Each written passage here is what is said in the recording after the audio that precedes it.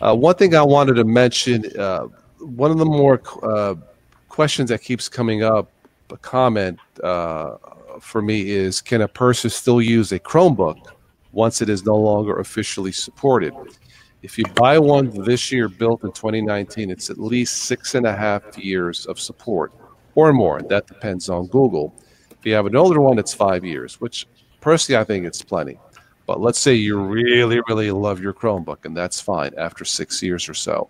You can try something called Gallium OS. I haven't tested it. I haven't used it. I heard it works pretty good. I think it's based off of what's it called? NeverCloud, Chrome OS, or something like. I think Steve had to jump on. Neverwhere. All right. Thank you. Neverwhere. Yeah, I've been running that for 2 months. So. Okay. I guess it's fairly easy to install and it runs on the Chromebook, I'm assuming. No, I just on a laptop, but okay. All right.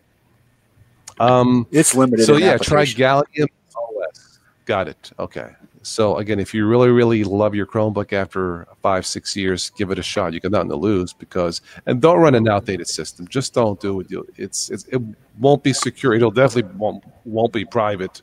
And just don't. But that's Chromebooks, Windows, Linux, anything. Don't run an outdated system. Just don't. It's not worth it.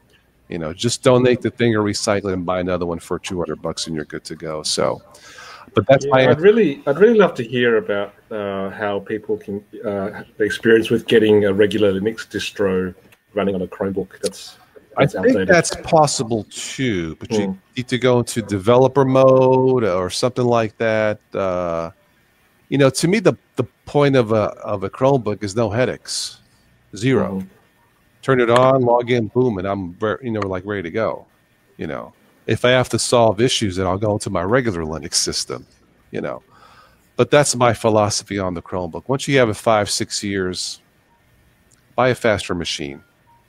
So, but yeah, try Gallium OS if you want to keep your Chromebook running a little bit longer. Okay, and that's my advice as far as that goes.